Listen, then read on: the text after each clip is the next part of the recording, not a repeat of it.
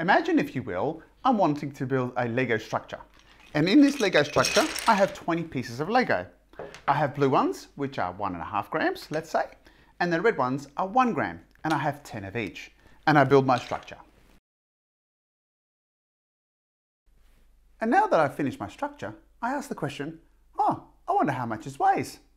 So I figure, well, hold on, I have 10 red pieces, that's 10 grams.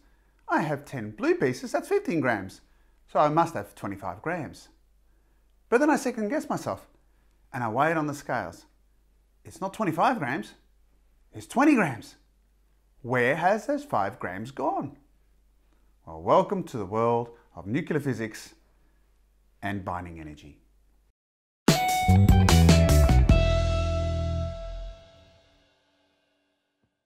Now, before we discuss the concept of binding energy, I want to just introduce a new unit to you to help us better explain the concept. And I want to introduce the concept of atomic mass and how we measure it. We need a unit that is actually a little bit more helpful rather than using kilograms. So we have a unit called the AMU, or the atomic mass unit, which is simply a standard unit in mass and nuclear physics. It's based on carbon-12.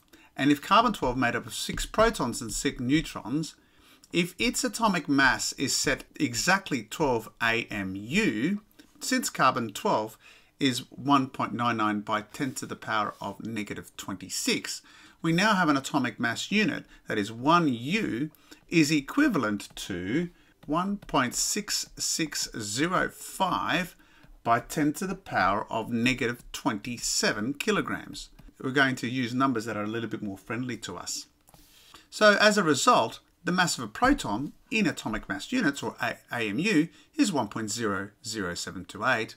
A neutron is slightly heavier at 1.00867, and if we wanted to know the atomic mass unit of an electron, it's 0.00055. Energy can be converted into mass and vice versa, and that of course is due to E equals mc squared. If we have our 1 AMU and we convert that to energy, how much energy is that? Well, the energy of course can be calculated using standard SI units and mc squared. Mass of course is the mass in kilograms and energy is in joules.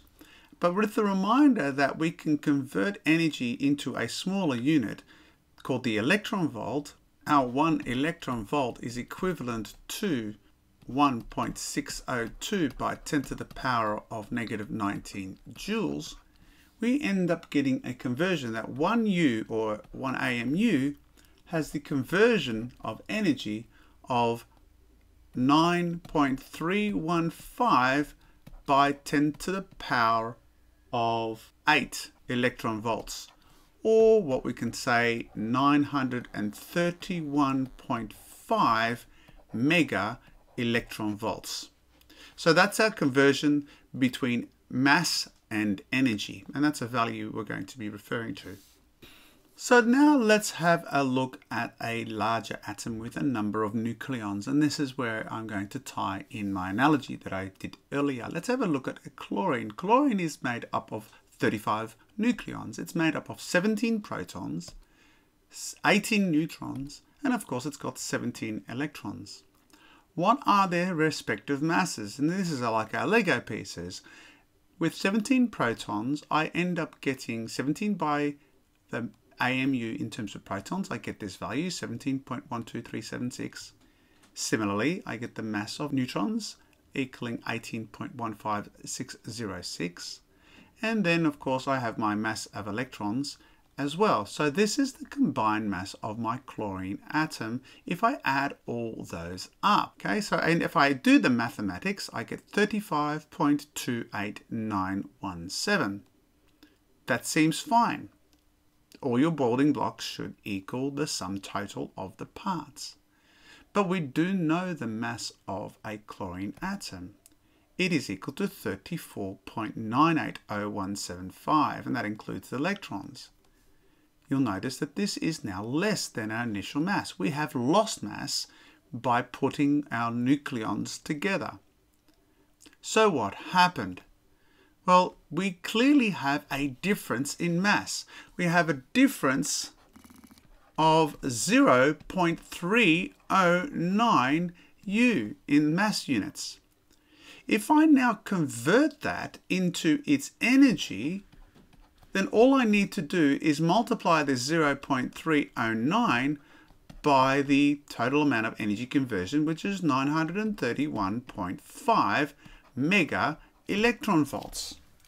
I get 287.83 mega electron volts of energy that somehow has been converted. Where has that gone? Well, that is the energy that is binding my nucleons together. What is the binding energy? It is the energy required to hold the nucleus together. This energy is gained due to the conversion of the mass defect by Einstein's E=mc² relationship. Now, clearly, larger atoms having more nucleons and therefore more binding energy gained will have larger binding energies. Does that mean larger atoms are having stronger binding energy overall and therefore more stable? No, that isn't the case. So really, that's not a good measurement of how stable the atom is. If you want a really stable atom, you need a very large binding energy, but you need to also take into account how many nucleons we have. And so what we're interested in is in the binding energy per nucleon. So we divide the total binding energy by the number of nucleons, and that gives us a good measure of how stable an atom is. So what we do now is we graph all our elements on a periodic table with respect to the binding energy per nucleon. Y-axis, we put the binding energy per nucleon, and it can be up to a value of 8. On the x-axis, we put the mass number, which is simply the total number of nucleons. And when we graph that, you can see we get a very characteristic graph. It's a very famous graph in terms of nuclear physics. This hydrogen's down here. Okay, and then helium over here. This is helium right here, and this is hydrogen, and hydrogen has to be there because it actually only has one nucleon. But as you go from left to right, we start to see an increasing binding energy per nucleon. In other words, the atoms become more stable in this direction. But on the other side, what we find is we get more stable if we go from large to small. And so therefore we go more stable from right to left. Now the question is what is this pinnacle right here? What is our most stable atom? Well, that happens to be iron. And iron is the most stable element on the periodic table. It is the largest binding energy per nucleon. Now this has significance later on, particularly when we want to look at fusion and at fission and nuclear decay. They'll be subjects of future videos. But in essence, we've now discussed why certain atoms are stable or unstable when we look at binding energy, and specifically binding energy per nucleon. And now we know where that energy comes from. Hopefully that's helped you understand binding energy per nucleon. I'm Paul from High School Physics Explained. I hope you can subscribe and like and make any comments in below. Thanks for watching. Bye for now.